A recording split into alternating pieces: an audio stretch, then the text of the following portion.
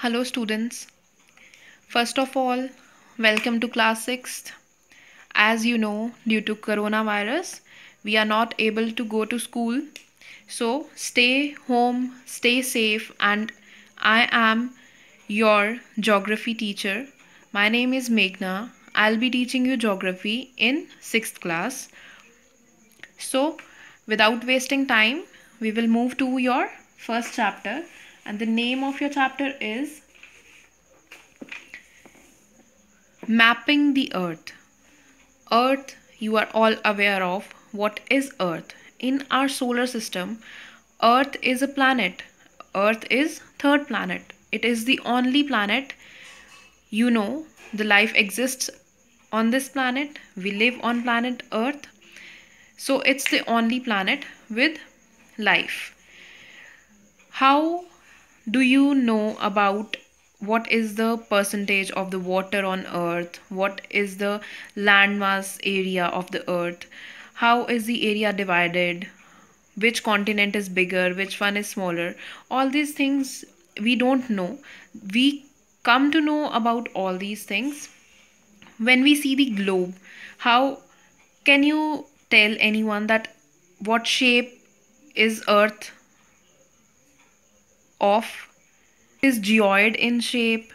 All these things are known by the different pictures taken from the satellites.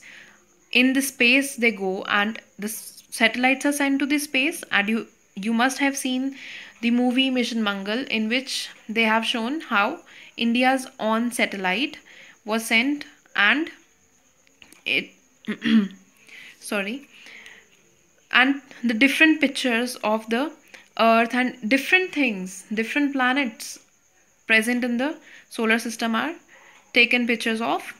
So without wasting time, we will move towards mapping of earth. In geography, it is very important. The geography, in geography we study about earth. What is earth? It is a planet. It is very big. Earth is very big. It's large. So we cannot see its whole, we cannot see the whole earth. We can see the parts of the earth. If we want to study the parts of the earth, we have to draw them somewhere, or we have to use a globe to see how the continents look like, which continent is with whom, next to which planet. All these things we can see from a globe. So first of all, as it is not possible to see whole of the earth, that's why human made representations were made, like 3D models of earth. 3D model is the whole picture of the earth is shown on a round ball like structure that is known as globe. It is the 3D model of earth.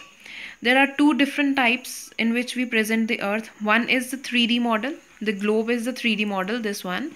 And this one is the 2D model. 2D model, all these things I have written on the paper are 2D. If I show you this pen, this is 3D. It has 3 dimensions. So globe is accurate and it is very simple, and it looks like earth, so it is the model of the earth. It shows the correct size, shape and location of different places.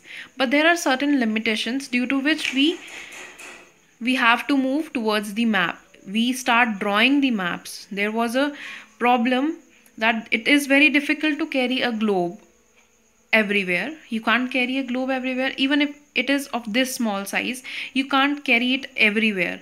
This small globe cannot tell you the whole detailed information of the map, of the earth, of the structure of the earth, of the continents present of the earth. You can't know each and everything present on the globe very clearly or with full details. So, and moreover, you can't draw or make half globe. Have you seen any half globe? There is no such globe which is half. You make or you purchase a globe which is full ball like structure, and you can rotate it to see a part of it. Now what is map? Map is the 2D drawing. I have told you that it is 2D drawing. The very main part is that it can be drawn for the parts of earth also. Moreover, drawn to scale. on flat surface like paper. It is drawn on a flat surface and it is drawn to scale, which means it has certain measurements. There is equal measurement. Like if I say 1 centimeter on the map, it means that it is equal to certain distance on the ground also. It is very accurate representation. So what is the importance of the map? It is the simple visual format. It tells us about the physical features, vegetation, soil, different things about continents, detailed features of the continents, their political features, their capitals, their states, their important cities, etc. All these things are known to us, and we used to study the maps. Like we used to buy a book named Atlas. So you must be having Atlas also. What is the science of making map called? It is called cartography. The book in which different types of maps are there, it is known as Atlas. It is a book, but the science is known as cartography. The people who are good in cartography or who are trained to draw maps are known as cartographers. Next is your types of maps. There are different types of maps. First of all is your political map. You can also see a political map in your book in which the boundaries of the countries, states, the location of their capitals, everything is shown on the map. Even the water bodies are also shown on the map. In the physical features, a particular region is focused upon and the physical features are talked about, like rivers, how many rivers, from which direction do they move, mountains, how many mountains are there, which area is mountainous, which area is plain, which area is of plateau, and certain other features are also there which are shown on the physical maps. Thematic maps, there is a theme there. There is a particular theme. Like if a map is showing the crop pattern of the area, if a map is showing the natural vegetation, if a map is showing the forest area, if a map is showing the minerals, how and which minerals are. First one is your political map, then is your physical map of India, then is your thematic map of India, natural vegetation is shown. This is your topographical map. Next is your topographic maps. Topographic maps show you the physical and the cultural features, and these are very detailed maps. So these are very important as these are very detailed maps. In these maps, in the topographic maps, you can even measure the distance, the accurate distance you can measure. The scale is there, like 1 is to 2 lakh, which means 1 centimeter is equal to 2 kilometers on ground. If I have drawn a line of 1 centimeter, it means that on the ground, on the surface of the earth, it will be equal to 2 kilometers.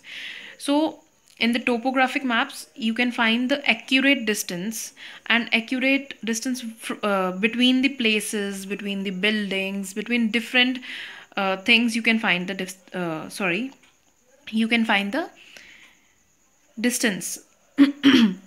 Now how can we find the directions on the map?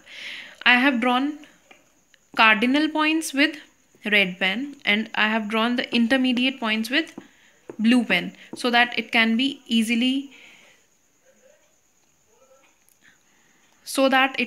clear with you and it will be more easy for you to understand.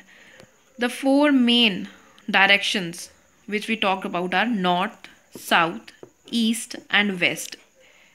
North, south, east and west. All these are the cardinal points, which means the main directions. Like this arrow is shown on the map. If an arrow like this is shown on the map, like this is shown on the map, it means that it is north direction. They have denoted the north direction on the map, and all other directions you can think about them and you can even find out the other directions. Or you can say the building is, or the point, let us say this point is to the which point, this point. If you are talking about, this is the point, I have drawn another point, this is point A, this is point B. A point is to the north of B. A point is to the north of B, and B point is to the south of A. As I have to keep this in mind, I have to keep that this direction is given to me. This is given to you mostly, and it is very easy to find out the intermediate directions or points, you can say, like north and east. Between north and east is your northeast, between south and east is your southeast, then between north and west is your northwest, between south and west is your southwest. All these points are very easy. Just you have to put both these directions together, and this way you can find out which direction is present or which direction is the intermediate direction between these two. Fine. And moreover, it is a point you have to keep in mind that you have to start the direction, the which direction I'm talking, the intermediate direction, keeping north or south first. North, east, northwest. North is standing at the first. Fine, it is placed before east or before west. Southeast, southwest, southeast. South is before. So keep all these things in mind. It is all for today, and you have to revise this. You have to keep all these points, all these key points in your mind. I will also give you the assignment of this part. The worksheet will be given to you, and also these notes will be given to you. You can go through these notes. These are the brief notes. I have written just small points of these big paragraphs present in your book, and tried to make easy for you. Hope you like it, you have understood it. See you soon in the next video. Till then, stay home, stay safe. Thank you.